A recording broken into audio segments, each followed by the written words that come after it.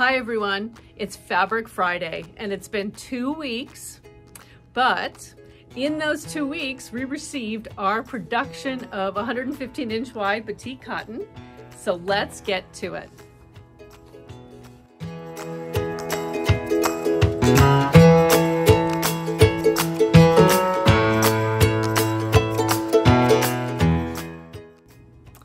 First though, I hope everybody had a wonderful long Labor Day weekend holiday.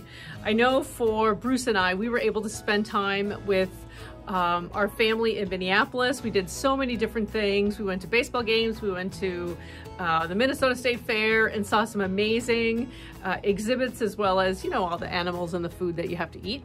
But it really was so much fun to have just kind of a breather and to come back all revived. And wouldn't you know it, we were anticipating our shipment of wide cotton and it arrived, and it is really exciting to see the actual production of the fabric.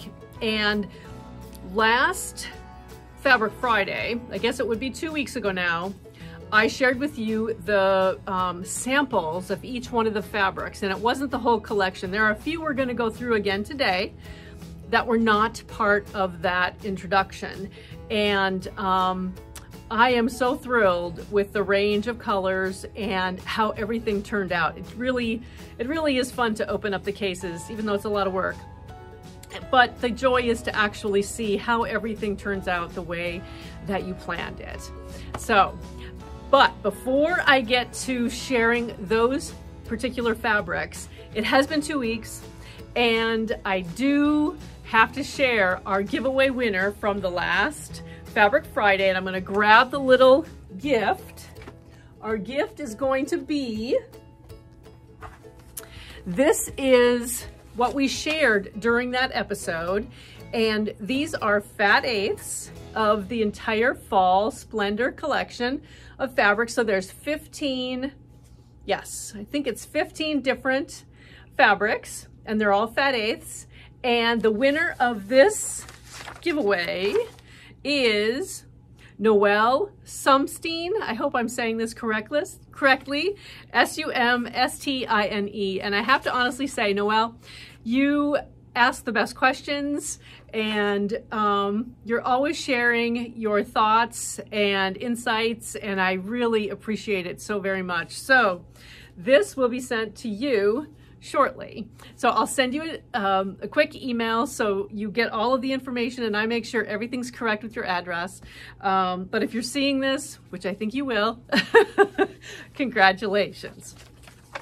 Okay, and the other thing I wanted to share with you too, I'm just going to set this aside, is that, set that right there, is I talked a little bit about changing up our house and changing up a tablecloth and changing things up when you're looking at things you can do in your home with wide cotton that isn't necessarily the obvious, which the obvious is a quilt backing. Because of its 115-inch wide fabric, it makes it so easy to simply buy a one-piece fabric, quilt it up on the back of your quilt, and it is just a spectacular way to share with yourself or your guest bedroom, or even if you're making a quilt for a gift, is when somebody turns back that quilt, it just really completes the whole image that you planned for that quilt. And so the 115-inch wide is just perfect for that.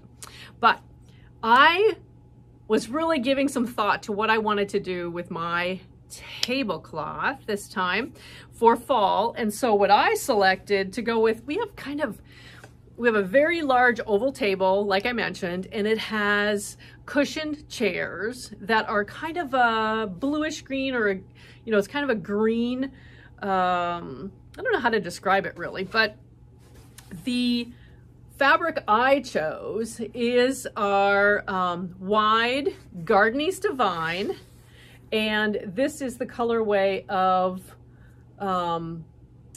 Waning Autumn. So this one, I'm really excited to to put as our tablecloth. And then actually I'll do a little video on how I measure and how simple it is to just finish off, whether or not you have a serger or if you just use your traditional sewing machine, how you finish off the edge. And then if you have any extra fabric, how you make some napkins to match. And that's what I'm gonna do. And I'll put up a video here, maybe this next week to get that done. And I'm just really looking forward to changing my table in my dining room. So, and look down below in our description and you're going to see a connection or a link to our website where you can see our pattern for how to measure your table, and whether it be a traditional all one fabric tablecloth or using our double border batik, a pattern for that as well, which gives you the dimensions for how to measure and create that border all the way around the outer edge of your tablecloth, whether it be round, oval, or rectangle or square. It's a great little cheat sheet to have. So definitely look below and get that link over to our website for that pattern. But without further ado, let's talk about each one of the fabrics that we received, and I think you're really going to enjoy them.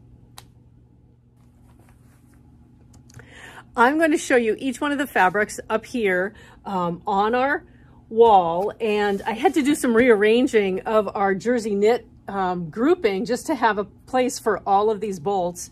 And so each one of the fabrics they're folded once and then again, so they're double folded, and it really makes it a great way to stand up all of our backings.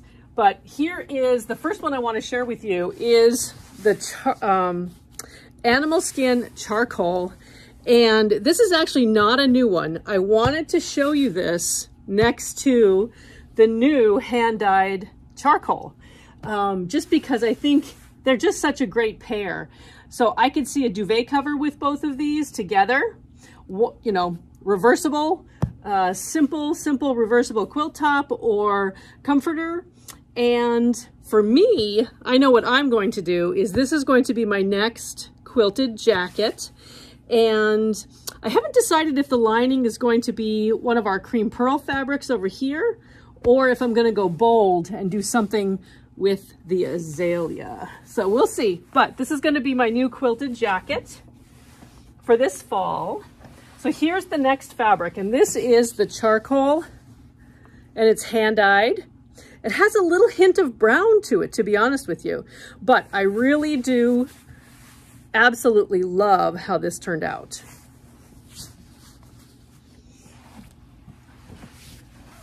Here's azalea, and this is a fabric that we did not share during our Fabric Friday last time. This is just a beautiful shade of red, and it has some highs and lows, but I think this is going to be spectacular. We've had a lot of you asking for something red, and so hopefully we'll send swatches if you need swatches to match your red projects or your quilt tops or whatever you happen to make. But it just really turned out beautiful. Vine Atlantic Deep. This is one I spoke about, which is, we currently have Violetta Atlantic Deep, which is a very deep, dark teal.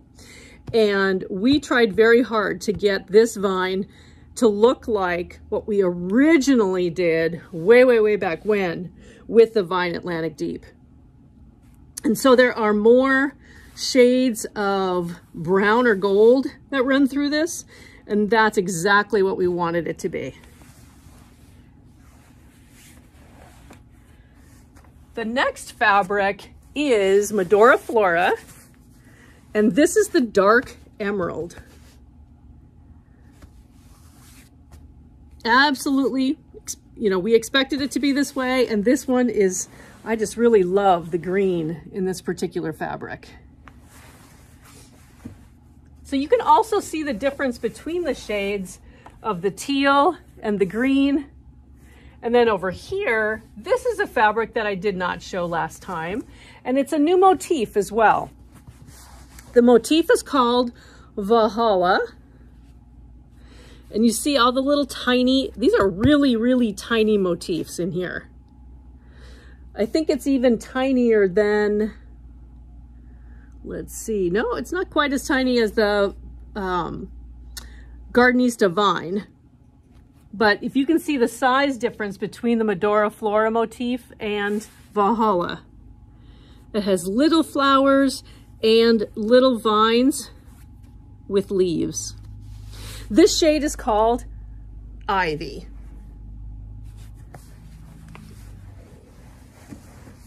Okay.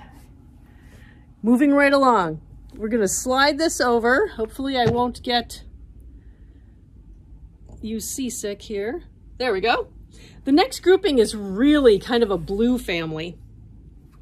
And I'm going to try to tip these over just a little bit.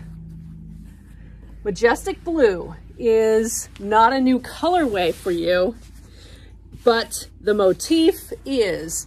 This is the flock together, and there are tiny birds within this motif with lots of vines and leaves and flowers. This does replace our lace leaf and the Phoenix, both in the colorway of Majestic Blue.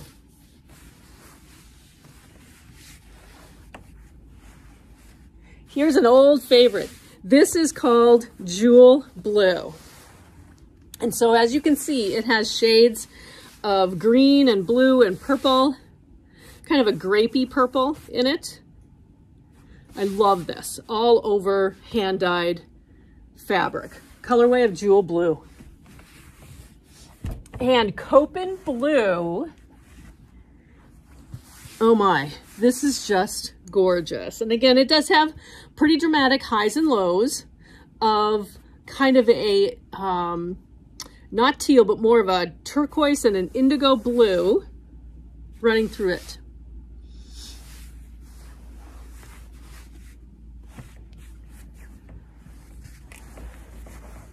The next fabric is our Medora Flora, and this is Royal Blue.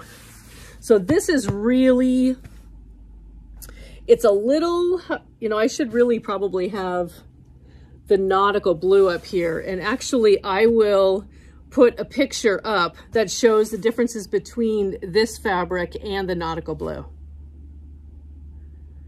I love this one. It goes very, very well with kind of an Americana feel of a red, white, and blue. It's a great shade of blue.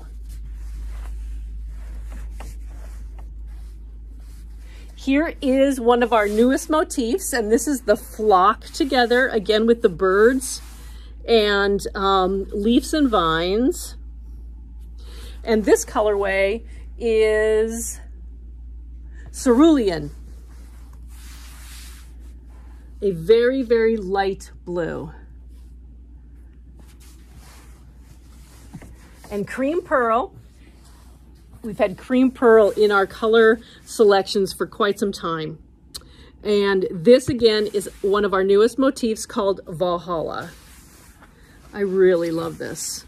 It's just such a beautiful texture and goes so well with some of the Copen blues and even with the Majestic Blue as well.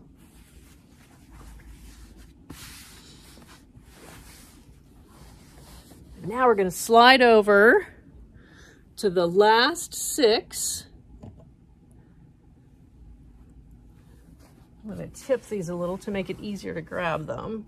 Now, Delft Meadow is not new. We have been out of stock from it for quite a while. And so I wanted to bring this back in here just to reintroduce it to you. And it's bolder in color than the Clifton Gardens, which is another one that is your favorite. But this has the blues and greens running through it. And it's just such a rich, beautiful, beautiful cotton fabric. And this is the Phoenix motif. We're glad to have this one back.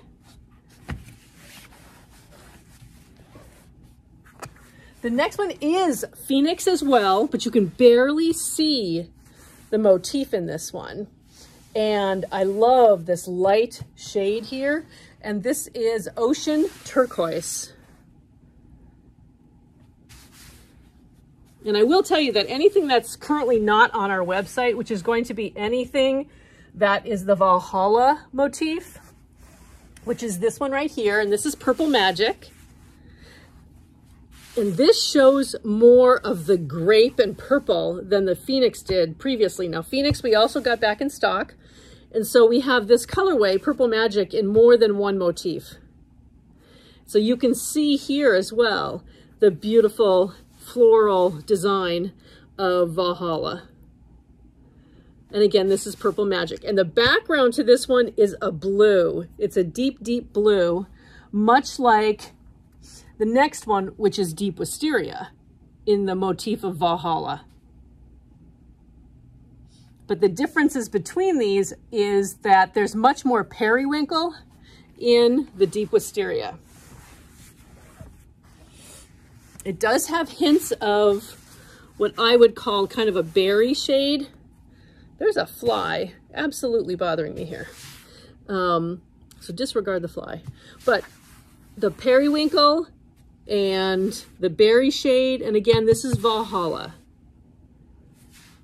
Blue background. And it almost looks like it reads lighter simply because of the motif shade there being so much lighter, but the background is the same blue, deep, deep blue shade. The next one is Dark Berry, and we had a dark berry in our collection before that only read, it's kind of that, it was missing some of the really, really deep dark shades that flow through this. And there's kind of a corally orange that goes through this colorway as well. And this is Phoenix Dark Berry. I love this. And the last one out of our new collection is Medora Flora, and this is the shade of Dark Ruby.